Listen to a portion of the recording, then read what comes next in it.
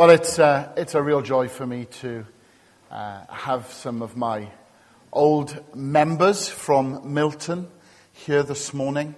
I've warned them that they must laugh at all my jokes in the right places. It is really good to have them here. Dear friends, Ray and Ruth and Steve and Ray. And bless you for coming and for being willing to pay £6 to cross the bridge. It's money well spent, and one day it will be done away with, and you'll be able to freely come into God's own country whenever you want to. But bless you. I was thinking during the week as I was preparing for this morning, there's a lot of talk in this day and age about greatness. We've just had the Olympic Games and the Paralympic Games. I'm sure you watched it. And we were amazed, weren't we, as we watched the television screens, the feats of some of these athletes, the things that they were able to do. It's absolutely fantastic. And then last night I watched Strictly Come Dancing. The things that people can do. 1 minute Lewis is on a pommel horse, and now he's dancing, strutting his stuff on the dance floor, the ballroom dance floor. But I got to thinking, we talk an awful lot about great people, but what makes you great? What makes a person great? I guess it all depends on who you ask. You know, an athlete might say that it's about peak physical conditioning. They've got to be at the top of their game. Unlike many of the Liverpool players at the moment, Steve, that just doesn't happen, I know, but never mind. Somebody in business might say that it's all about connections, it's all about networks, it's all about who you know, being able to clinch a deal or having financial clout or leverage because you know the right people. You go to Hollywood, they might tell you, no, the secret to success is the body beautiful. It's obviously not. I've been over there and not really, man, but you know, but people have different ideas about what makes you great. What is it that defines a great person? And you come to a scripture passage like this one that Beth read for us a moment ago from 1 Samuel 16.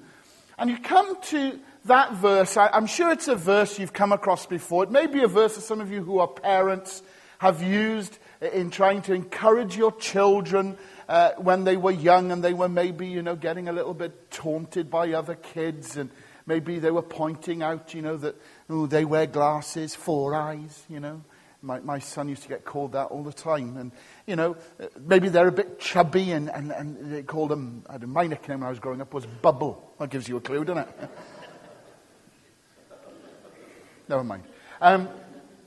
And these things, people say these things, and very often I remember people saying to me, God looks not on the outside, but on the inside. Yeah? I didn't realize that was actually in the Bible. But here it is. It's in 1 Samuel 16, verse 7. It's a verse there that's used actually regarding David. And Jesse had all these sons, and Samuel had come to anoint the king, and he met the different sons. Jesse trotted them all out one by one. They were handsome, debonair, and tall, and athletic, and no. And then they get to the final boy, and actually that's the one who the Lord's hand is on. And he's anointed. And we're told that this is because the Lord does not look at the things that man looks at. Verse 7, man looks at the outward appearance, but the Lord looks at the heart. Now, if you're an underliner in your Bible, that's a good word to underline. Heart. God looks at the heart. The heart of the matter is a matter of the heart. And that's what we're going to explore together a little bit this morning. Because God is saying that greatness is determined more by what's going on inside here than all the other stuff that we may have, the trappings of life, the success that we might enjoy, or whatever. It's about character, not really about your reputation. Character as you read through Scripture, is the bottom line. So if you want to make your life count, if you want to be great, it's a matter of the heart. So this morning we're going to look at David, one of the greatest men who ever lived, and then tonight we're going to revisit him and explore his life a bit further so that we can get a real picture of what it means to follow God, when the reality, as it says on the notice sheet, is that our lives are a mess and we muck up and we tend to think that we're just not going to be able to follow God. David was an intriguing guy. He was a king, he was a poet, he was a shepherd, he was a general. He wrote some of the most beautiful passages in the Bible. The book of Psalms is just a fantastic book. He united kingdoms. He was a giant killer. We know him very well for that incident with Goliath. He had an incredible lineup of achievements. But the truth is, God wasn't looking at that stuff when he was dealing with David. What impressed God about David was what was going on in here, his heart. In Acts chapter 13, David, God said, is a man after my own heart. So I want to ask you a question this morning. Are you a person after God's heart? Do you want to be? Because God says that David had a heart for God. How do you get that? How do you know a person's heart? By looking, I believe, at the way they respond to some things that life throws at us. And in David's life in particular, we can look at 4 things that help us understand how he had a heart after God. And those 4 areas are this: the stuff that we do wrong, what the Bible calls sin. How do you respond to that? That will show what your heart's like. The second thing is stress. Stress. We can all, can you relate to that? How do you cope with stress? Because that will often reveal what your heart's like. So you've got sin, you've got stress, service. How do you respond to service and the opportunity for service? And the final one, of course, success. How do you respond to success? That will often reveal where your heart is and what's going on in your life. So this morning we're going to compare how David handled these things and how you and I handle those things. And then we'll take that on a little bit tonight. So do come back this evening and we'll take this study a bit further in regard to David. So let's look at sin first of all. David's response to sin. The stuff that he did wrong. He mucked up big time. He wasn't, the lovely shepherd boy sitting in the corner that's painted in a lot of these children's Bibles, and we just thinking, oh, David, lovely. Oh. He's not the David that I learnt about in Sunday school that, frankly, I dismissed as, this holy Joe that I could never be like, this great man of God. Do you feel like that sometimes with some of these Bible people? Do you read your Bible sometimes and think, I can never, ever be like that? Goodness sake, are these people real? Where's the problems in their lives? Well, you start to look at David, you start to look at the way that he dealt with the stuff that goes wrong, the sin in his life. And the number one thing that you see that he did was that he had a repentant heart. He had a tender, sensitive conscience. When David blew it, and boy did he blow it, he admitted it. He didn't hide it. He didn't deny it. He didn't make excuses for it. He didn't rationalize it. He admitted it. We live in a world where people are encouraged to have a vanishing conscience. Not my fault. It's the way I was brought up. Yeah? I'm not saying those things don't have a bearing on us. But sometimes you need to put your hand up and say, I got it wrong. I shouldn't have said that. I shouldn't have acted in that way. It was wrong of me to think those things. And David was quick to do that. Again and again we see that in his life as you follow it through. Particularly in the book of Psalms. In Psalm 51, he writes this. Have mercy on me, O God. He's not saying that, have mercy on me, O God. He's, have mercy on me, O God. Have mercy on me according to your unfailing love, according to your great compassion. He says, blot out my transgressions. Wash away all my iniquity. Cleanse me from my sin. For I know my transgressions, and my sin is always before me. That's a guy I can identify with. Because I know my sin. That's the problem, isn't it? Do you find that?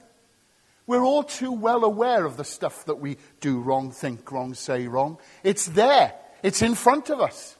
And we can kid some people some of the time, and they think that we're lovely people. The truth is, we know the truth about ourselves. And it's there. And he's crying out to God, and he says, God, have mercy on me. This is his prayer of confession after he just committed adultery. Everything's in the Bible. He just committed adultery with Bathsheba. That wasn't the end of the story. He then committed murder. Because he sent her husband, Uriah, to the front of the battle to make sure that he'd be killed. And he cries out to God. He realizes he shouldn't have done this. And he cries out to God in repentance. Have mercy on me. Wash away my iniquity. Cleanse me from my sin. My transgressions are ever before me. Lays his cards on the table. He says, look, I blew it, God. I blew it. It was wrong. So he doesn't deny it. He doesn't excuse it. He doesn't blame Bathsheba. Well, there she was on the top of the roof. I mean, what was I meant to do? I'm a man. He admits, I shouldn't have done this. He's honest with God. And that's a characteristic of a good heart. That's a guy who says, I'm not right here. I love the Bible. I love it. It tells the truth. You'll never find a book that has more murder and rape and incest and problems in it. The Bible. It's all in there because the Bible loves to tell the truth about the human condition. So that's why I can come to the Bible and go, actually, I can identify with a lot of this. When it talks about man, it talks about his good points and his bad points. When you have a picture taken of you, the other week after the induction on the Sunday, a photographer from the Argus was here. You can tell how bad the pictures were. Not one of them was published. Praise God. I hate having my picture taken, as some of you are getting. I do. I hate it. But sometimes people will take a picture of you and you're unaware. Yeah? And you look at that picture and you think, oh gosh, I didn't get my good side. Because they end up taking a picture of you, warts and all. And you think, oh, I wish I'd known that you were going to take that. But see, the Bible paints pictures, warts and all. So David, we need to understand, warts and all. Says he was a king, yes he was. Says he was a poet, yes he was. Says he was a great leader, yes he was. But it also says he was a liar, he was a betrayer, he was an adulterer, and he was a murderer. The truth. You don't have to be perfect to have a heart after God. Whew. Isn't that good news? Isn't that good news this morning? Seriously. You don't have to be perfect. You glad to hear that? Amen. I tell you, one of my heroes, Alexander MacLaren, great 19th century preacher, stood in front of 3,000 people. And he said to the people, he said, if you could look into my heart, you'd spit in my face. Don't think I'm perfect. I'm a sinner. I do stuff wrong. I get things wrong. But I cry out to God. Because you don't have to be perfect in this game. Many people are called a man of God or a woman of God in the Bible. But only one person is described as a man after my own heart. And that's David. He was a great sinner. But he was also a great repenter. You don't have to be perfect to have a heart after God. You just need to be a great repenter. Psalm 51, he says, the sacrifices of God are a broken spirit, a broken and contrite heart, O God, you will not despise. He believed in a forgiving God. He focused on this God who would forgive him his failures. No wonder God would look at him and say, do you know what? This guy is a guy after my own heart. I think the problem with many Christians today is that they've been conned into thinking, because of my past, because of the things I've done, because my life isn't perfect, God can't accept me. There may be somebody sat here this morning for whom that's exactly the way they process stuff. You may be a younger person thinking, if you only knew half, Mark, about my life. Hey, he knows. And on the authority of what we're looking at here, you're acceptable. You may be an older person and your life has not gone the way you thought it would have. There have been lots of cul-de-sacs on this road of life, lots of detours, things haven't worked out as you thought they would. Hey, I want to tell you, he welcomes you. He welcomes you. David put these things before the God, the stuff that had gone wrong, and he acknowledged that God would welcome him. How do you compare with David on that score? How do you react when you sin? Do you excuse it? Do you rationalize it? Do you deny it? Do you blame other people? Or is it time to say, actually, I need to keep short accounts with God and I need to repent of these things? And maybe before you leave this service this morning, that's what will happen. Because you'll realize this God actually welcomes you. When it comes to stress, that's another area of David's life that we can learn a lot from. What he demonstrated was a trusting heart. Few people, I think, experienced more stress than David. I mean, our lives are incredibly stressful, aren't they? You look at any calendar or diary of most people sat here. There's stress in our lives. Those of us who are still working, there'll be deadlines to meet. There'll be things that we have to make sure are finished. There'll be deals to close. There'll be expectations of us. So at the end of the month, when we collect our paycheck, people will say, yeah, okay, you're doing the job, that's fine. It's stressful. Let's not kid ourselves. But here's a guy who knew stress. Here's a guy who went through fighting giants, running from Saul, hiding in caves for years, constant war with neighboring nations. He had one son rape his daughter, and another son kill that brother. He had another son rebel against him and overtake the throne, and took his place and was then killed. He had tragedy and he had stress. This guy knew what stress was. And yet he said this in Psalm 118, in my anguish, in my stress, I cried out to the Lord, for he answered me.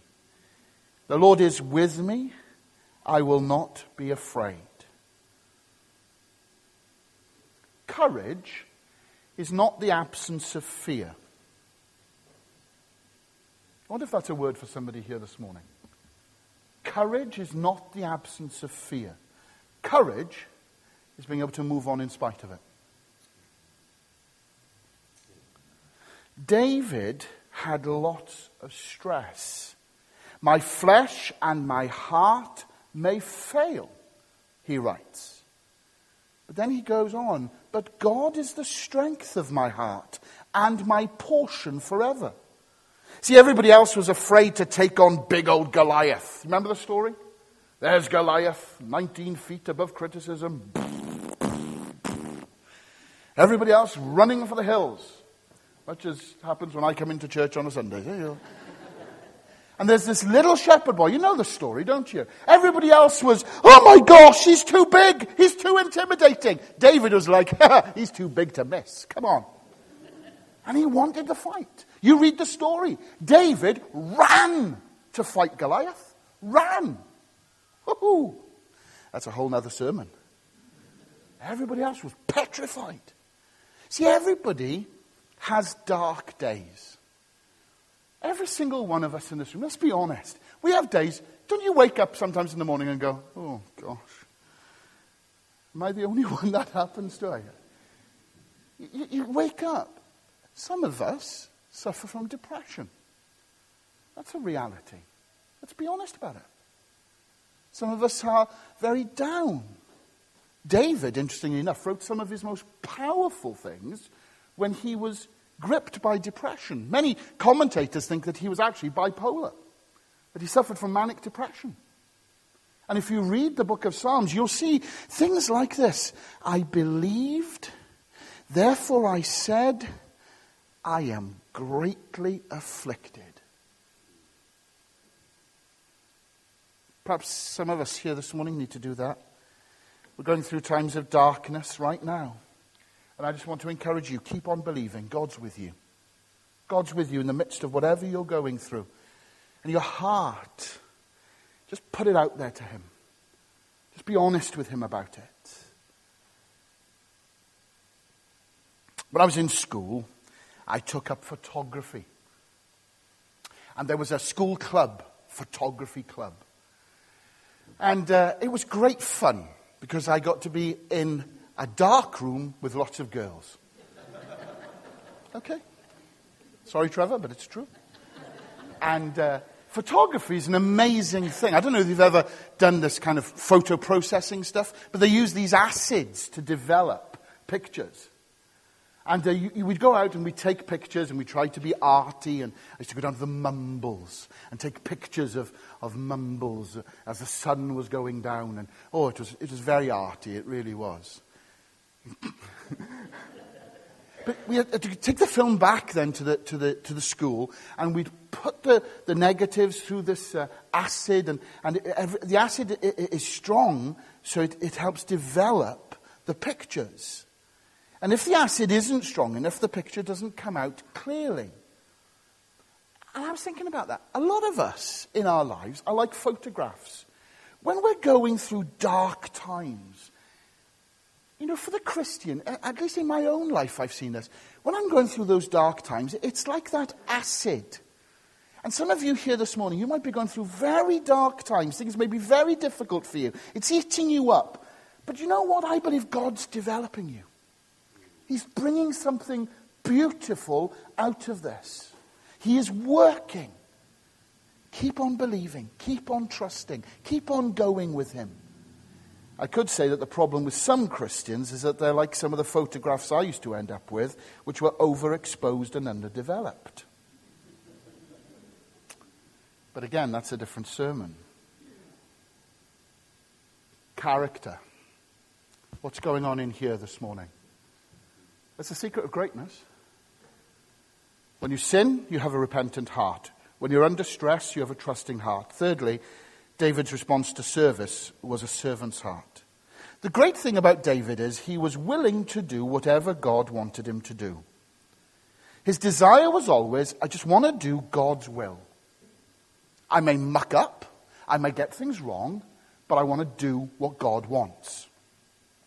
And interestingly enough, in Acts 13, where it says of David that he was a man after God's own heart, it goes on to say, he will do everything I want him to do. I'll put my hand up. I don't do everything God wants me to do. Well, you're not throwing stones, so some of you are in the same boat then, are you?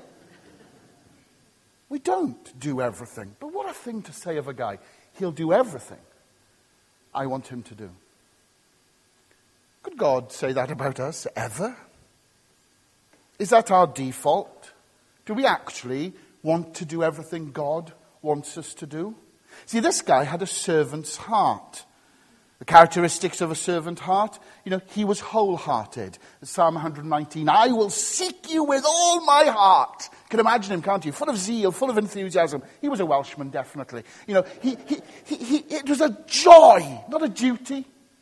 It's a joy for him to seek after God. He wanted to serve the Lord. So different from us today. So often we are lukewarm, let's be honest. We get somebody else to do it. Let somebody else serve. Let somebody else do that ministry in the church. I heard a kid the other day saying in response to a request from his mother, shouting at her. And he said, "What are you looking at me for? I'm not your servant." And I thought, gosh, that's so indicative of the age in which we live. Servant to nobody. And even in the church, sadly, we've forgotten how important service is. Service to God, service to one another. Service for and on behalf of each other. I don't want to embarrass anybody. But you know, one of the joys I have is to come down here early on a Sunday morning. And there are people serving. Getting things ready so that you and I can enjoy the worship. Getting teas and coffees sorted out so that we can have refreshments after the service. Getting the Sunday school classes ready so the kids can go out and meet with Jesus. It's quietly behind the scenes. Some of us need to step up to the plate. Some of us need to understand there are areas of service for us as well. Things that aren't necessarily up front. Things that are behind the scenes. This guy was focused. He refused to be sidetracked by less important things. In Psalm 119, he says, "Turn my eyes away from worthless things." I often think maybe that would be a good verse to put on top of our television. Strictly Come Dancing is fine, you're all right. X Factor, well. But some of the rubbish that we watch on TV, maybe we need to write it on the cover of some of the magazines we've got. It's not just me, is it? Have you noticed how easy it is to get distracted in life today? So that God and faith becomes much lower a priority. For many people, Trivial Pursuit isn't a game, it's a lifestyle. That's the reality. Because they're into all sorts of trivia. They've got to have this, they've got to have that, and then they move on to something else. David was focused. Absolutely focused in his life. He wanted to serve God because that was what was going to count. He said, "I want to make my life count, so keep me from paying attention to what is worthless." See, some things are not necessarily wrong. They're just not necessary. The good is often the enemy of the best. You can be a Christian and do a lot of things, yet never actually engage with God's will for your life. I'm a huge fan of C.S. Lewis. That's why the book that was given to me on the occasion of my induction was so pertinent. And C.S. Lewis wrote a fantastic little book, The Screwtape Letters. And the two little devils are talking to each other. You read it, get hold of a copy, it's brilliant. And one of them says, that the uncle says to the nephew, "We can leave these Christians to it. We don't need to do very much. They make a bad enough job of things the way they are." We get into all sorts of things, yet miss out on what God wants for us. David served God wholeheartedly. He was sacrificial as well. How can we claim to be Christians if it doesn't cost us? What are we doing with our lives? Is it just me, me, me, me, me? Or actually, is it about serving God, serving one another? I wish we had more time to look at that, but we haven't. But I just wonder if you evaluate yourself there. Where do you stand in serving God? Do you do it grudgingly? Do you do it half-heartedly? Or do you do it gratefully? See, David was a man after God's own heart because when he sinned, he repented quickly. When he was under stress, he turned to God and trusted him immediately. When he served, he trusted him wholeheartedly, freely, willingly, and sacrificially. And then the fourth and final thing happened. Success. And David's response to success is fascinating and countercultural to the day and age in which we live. Listen to this. I believe God wants you and I to be successful. In Jeremiah 29, verse 11, it says, "I know the plans I have for you, declares the Lord, plans to prosper you, not to harm you, plans to give you a future and to give you hope." I want us to hold on to that. God wants to use us, and he wants to take our lives and he wants to build character in us so that we will do well at this thing called life. In 1 Samuel 18 it says, in everything David did, he had great success because the Lord was with him. He was, quite probably, one of the most successful men who's ever lived. After he knocked off Goliath, he became a national hero. His name was known everywhere. People wrote songs about him. You know that well-known one that made the top 40. Saul has slain his thousands and David his 10,000s. That wasn't a tune, I just made it up, but you can have that one. They loved this guy. You know, X Factor's got nothing. This guy would have been trotted out on TVAM. He'd have been running over to be on the Jeremy Kyle show. He'd have been going on to BBC Breakfast. He would have been on James Martin's Saturday Kitchen. That's a great program, isn't it? Well, nonsense again. This guy was a hero. Everybody loved him. Everywhere he went, they would have wanted his autograph. Everybody, if they'd had cameras, the paparazzi would have been out. He could do no wrong. An unbroken string of success. He's famous. He's at the top of his career. That's where the test of the heart comes in. When things are going well. When you're at the top of your game. And what was his response? See, how do you handle success? How do you handle praise?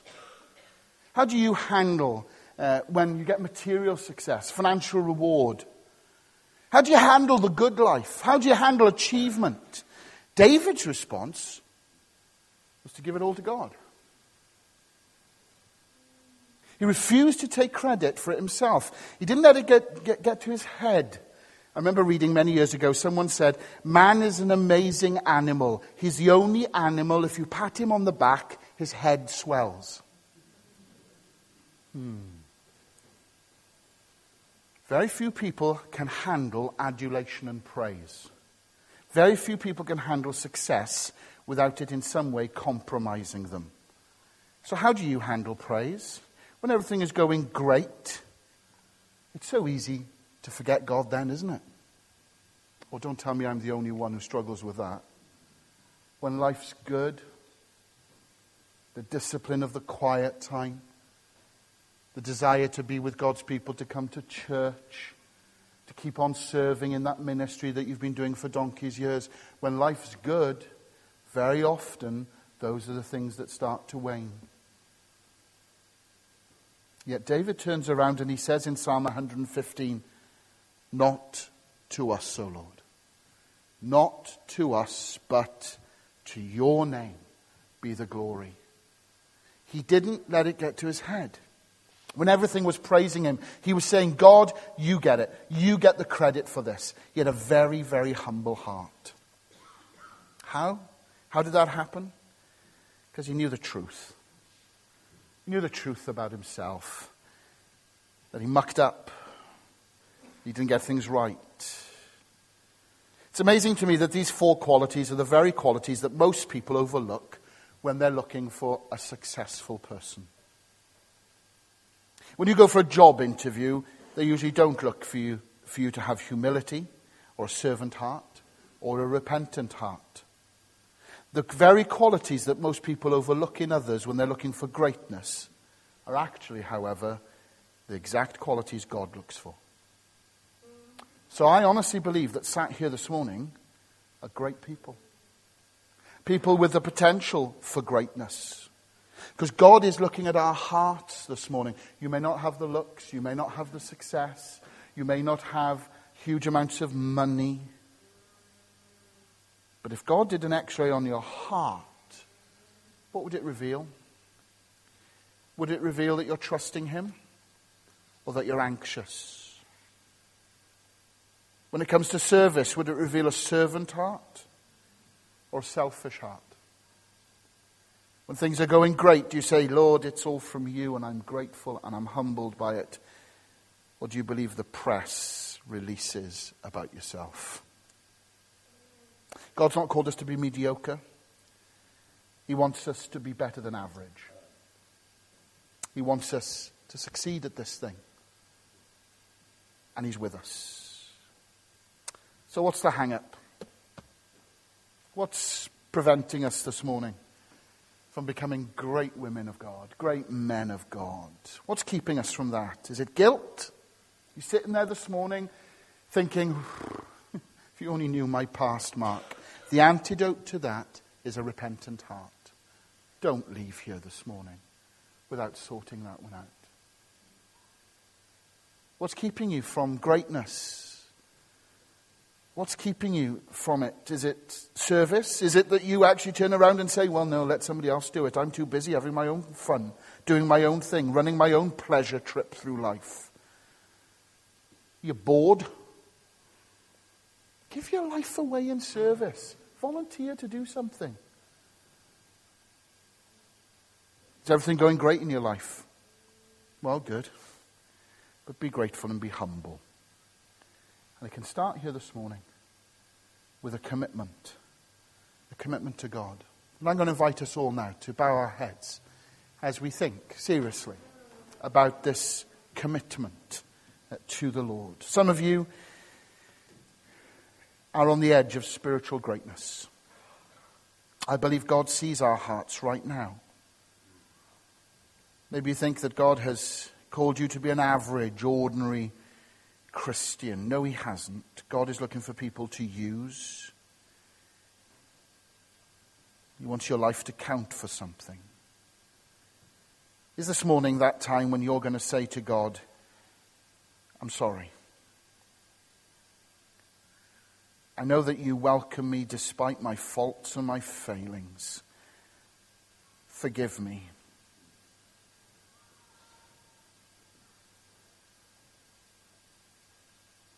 Are you sensitive? Do you have a tender conscience before the Lord? Is God challenging you to serve him in some way? Is your life full of stress? Are you worrying about things? Then he welcomes you and says, I will walk with you. I will be with you. I will help you. Thank you, Father, for your word. We thank you for the example of men like David.